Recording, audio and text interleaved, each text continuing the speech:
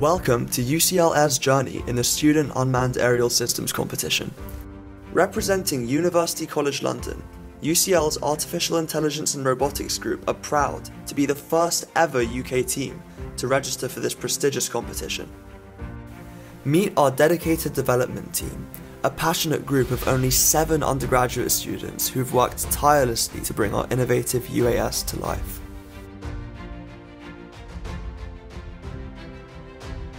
Jack Howe is proud to be our team leader, with 1 year of previous UAS experience. Khalid Aga and Arman Abutalebi are the ground control operator and safety pilot respectively. Milan Khatri and Albert Moreno are our software engineers. And Siraj Hirani and Melvin Goy are the hardware engineers. All of us are undergraduate mechanical engineering students, and we will all be attending the competition. That's it, there's only 7 people in our whole development team, but we're not going to let that stop us from winning.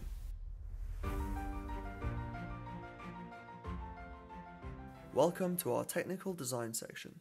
For our acceptance criteria, we devised a functions, objectives and constraints table to be used as a guideline to meet the competition requirements.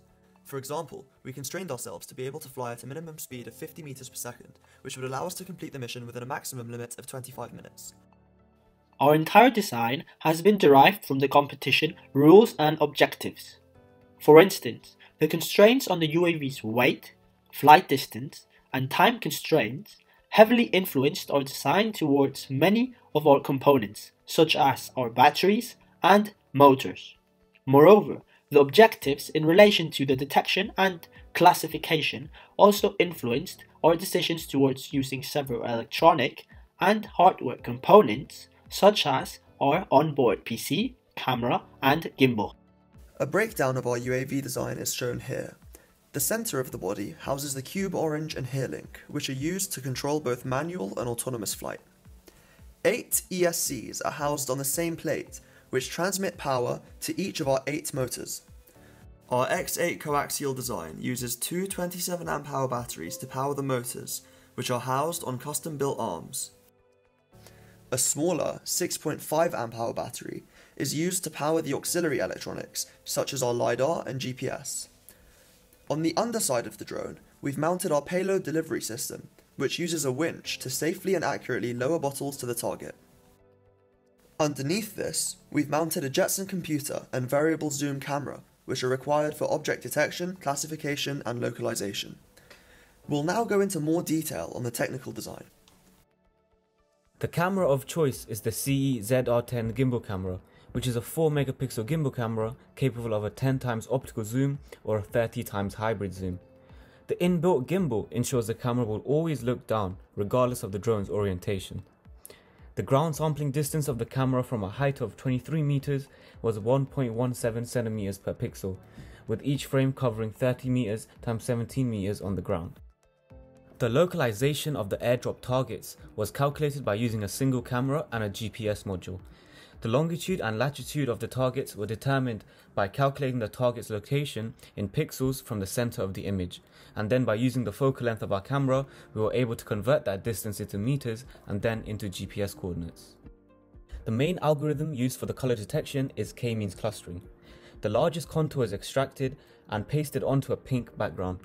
This was done as pink is not a color listed in the regulations and is therefore ignored during the k-means clustering to ensure the background has no influence on the result. The algorithm maps each RGB code of the cluster center to a color dictionary and outputs 2 colors, for the shape and for the alphanumeric. The shape of the targets are classified using YOLO V8, trained on a synthetic dataset of 10,000 images over 50 epochs and by using a batch size of 5. The size of the shapes in the dataset were approximated by using the focal length of the camera. The symbols recognized are then rotated 15 degrees each time before being fed into OCR Tesseract for alphanumeric classification. For the airdrop task, our team has built a proprietary airdrop mechanism. This uses a DC motor winch that controls a bottle carrier containing 1 bottle. The remaining 4 bottles are stored on an inclined water bottle storage rack controlled by 2 servo doors. When the aircraft reaches the drop location, the bottle carrier is lowered to the ground by the winch via a fishing line, and topples once it hits the ground. This causes the water bottle to be deposited on the target. The winch will then bring the carrier back up to its initial position, and the servo doors will initiate to allow one more water bottle to be loaded into the carrier. The process is then repeated at the next airdrop coordinate. The system is controlled by an Arduino Uno, and an encoder is installed to monitor the drop progress and control the time taken for each drop. In addition, a capacitive proximity sensor is used for redundancy to ensure that the carrier is in the correct location before the next bottle is released. For air-ground communications, two telemetry and radio units are utilized.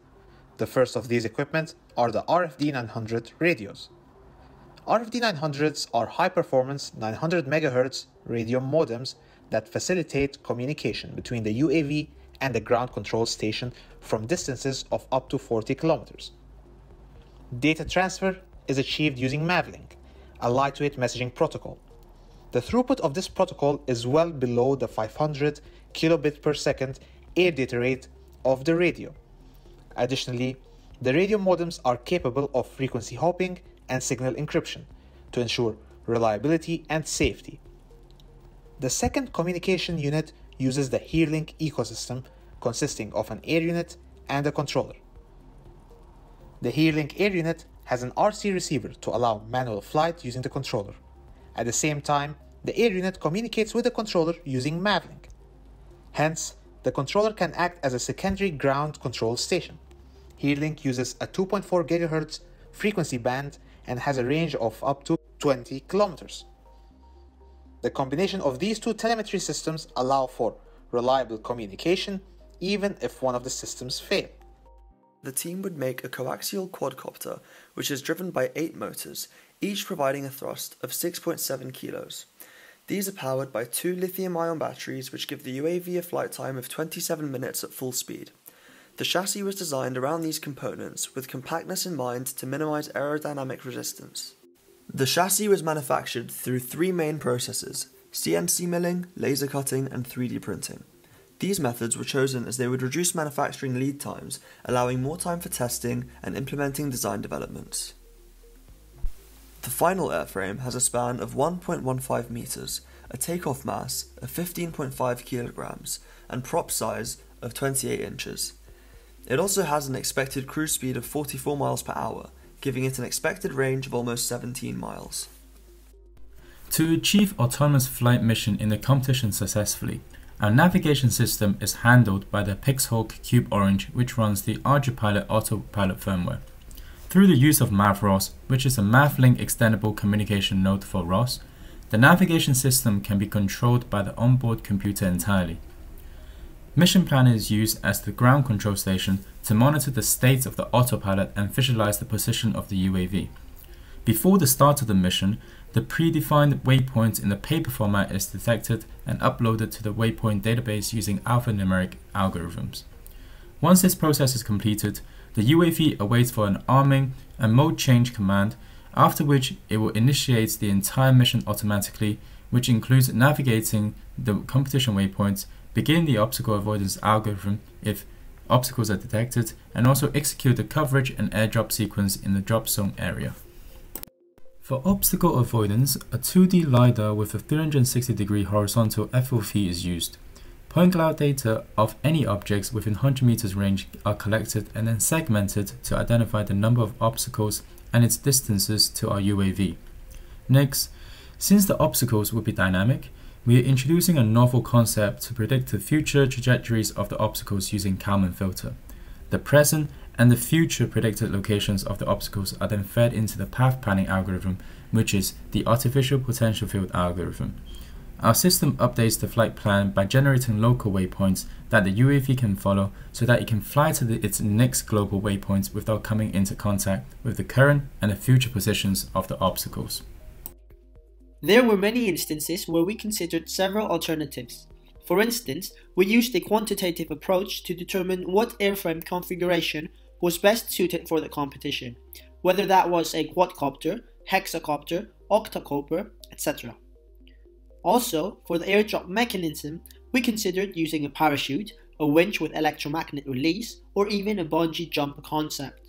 Again, after a quantitative approach, we decided to use the following design. Lastly, we researched several camera and gimbal possibilities, we tested the GoPro 11 with a Tarot gimbal. However, we concluded that the ZR-10 would be the perfect combination of lightweight, resolution, and connectivity. The team developed a risk management plan and conducted a thorough risk assessment to identify and mitigate any potential risks. We looked into operational, technical, and also financial risks. The full risk assessment is shown here, as well as a test plan. One of the biggest risks is mechanical failure, so we're taking extra precautions like double checking nylock, Loctite, and fasteners with experienced technicians before every takeoff. Another risk is a loss of communication with the drone. To mitigate this, we're using a backup redundancy communication channel. Software in the loop with Gazebo software was also used to test navigation and object detection and classification code before deployment in the UAV. This reduced the risk of faulty code.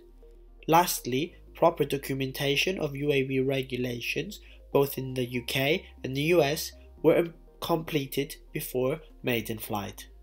Now we'll move on to the flight readiness review. The performance of the imaging algorithms have been improving throughout each iteration. After 52 airdrop tests, the mean error of the localization of the target was 3.5 feet. The accuracy of the shape classification was 92%. The accuracy of the character classification was 82%, and the color accuracy was 93%. This is an example of character classification processing and the corresponding confidence levels. This confusion matrix shows the performance of the color algorithm, in which it showcases an overall accuracy of 93%. To ensure that the airdrop system worked well, a total of 6 sets of airdrop tests were conducted and all of them were considered successful. For each set of tests, 5 water bottles are dropped from a height of 75 feet and they are dropped one at a time. The result shows that maximum drop accuracy was 0.6 feet away from the target and 90 percentile distance from target was around 0.54 feet. To test the performance of our telemetry equipment, we designed a mission to fly the UAV 1.5 miles away from the ground control station and the RC controller. The mission log files demonstrated that during the mission, around 23,000 packets were received by each of the ground control station and the controller, while 1,500 packets were transmitted back to the drone. During the entirety of the mission's 4 minutes, there were 0 failed packets. This indicates the robustness of our communication system. To test the aircraft's performance, 30 flight tests were conducted. These were a combination of both manual and autonomous flights and totaled 4.8 hours of total flight. We also conducted 5 additional tests in which the UAV took off and landed immediately. This was done to ensure that the UAV would be able to withstand the loads experienced during these extreme phases. Through testing, the average flight range was found to be 14.2 miles and the top speed was 45 miles an hour. We were also able to ensure that the UAV met all other flight performance requirements. Our UAV conducted 25 autonomous flights in which it attempted 249 waypoints. With 100% success rate, it reached 249 waypoints with the average waypoint miss error of 1.48 feet and a maximum waypoint miss error of 2.62 feet. This demonstrates that our UAV can reliably navigate through waypoints within the competition requirements of 25 feet. In terms of obstacle avoidance, we tested its performance by flying our UAV autonomously during its waypoint navigation with other UAVs in the same airfield controlled manually. For static obstacles, we can reliably avoid 20 out of 20. For dynamic obstacles, we performed 10 tests. Each test consists of 1 dynamic obstacle. We successfully avoided 6 obstacles without any human intervention for manual override. UCL Air has conducted 5 full mission tests to validate the performance of each subsystem when integrated together. For the timeline section, we can comfortably execute the setup, mission, and teardown within the time restriction, hence we have scored an average of 100%. For operator, our UAV platform was designed from the beginning with the intention to achieve high autonomy. Hence in the mission test, we only require 1 GCS operator and 1 safety pilot. We successfully delivered an average of 3.2 bottles according to the competition requirement across all 5 full mission tests. This gives us an average score of 64%. Throughout all full mission tests, the team was put under competition setting to mimic the pressure that would exert on us in real life. We have resolved any sudden problems with high professionalism and succinct communication that has ensured the full mission test to be carried out in a safe manner. We therefore has evaluated our operational excellence score to be 100%. The average full mission test score for all 5 tests was 82%. With more practices and familiarities, we predict an upward trend of our full mission score with high confidence.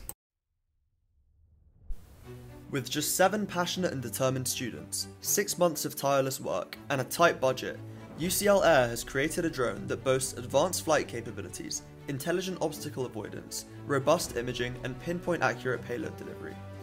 As a first-time competitor, we're bursting with pride to showcase our technology at this prestigious competition. Get ready to watch UCL Air soar to new heights on the global stage.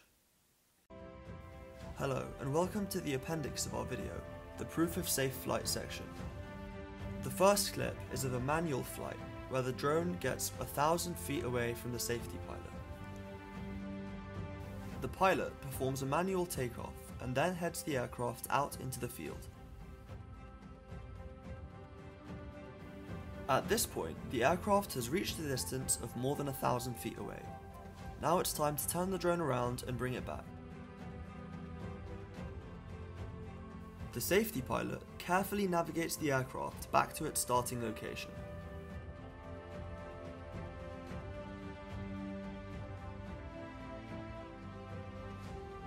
The landing process then commences with the aircraft's altitude decreasing. The safety pilot then maneuvers the aircraft just slightly closer before finally landing.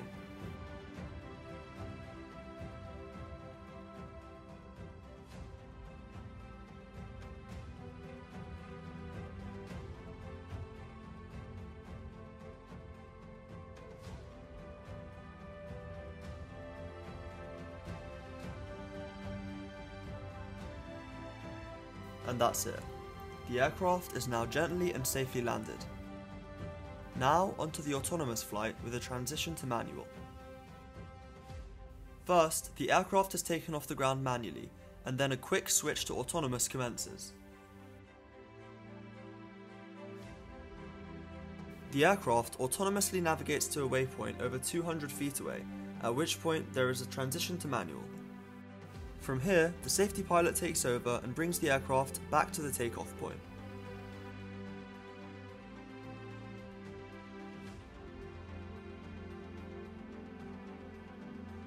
The aircraft is then lowered before being reoriented and brought slightly closer to the safety pilot.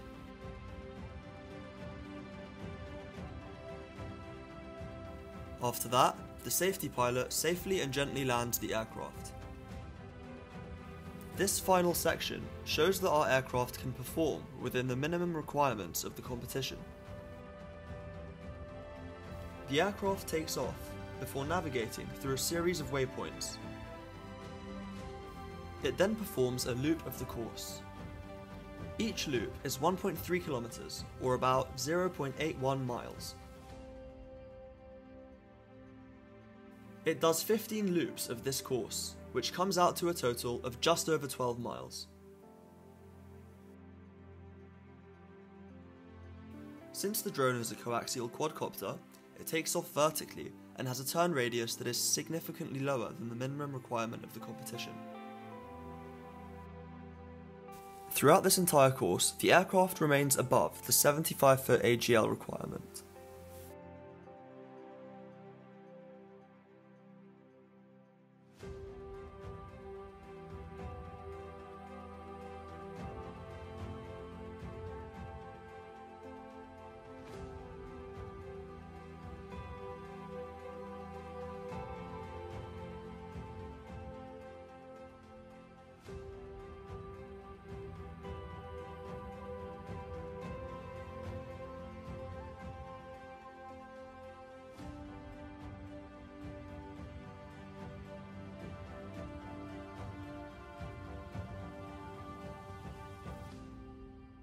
Once the aircraft has completed its 15 laps, it comes back to base and performs a safe landing. Thank you once again for your attention to our video. We look forward to seeing you at the competition this June.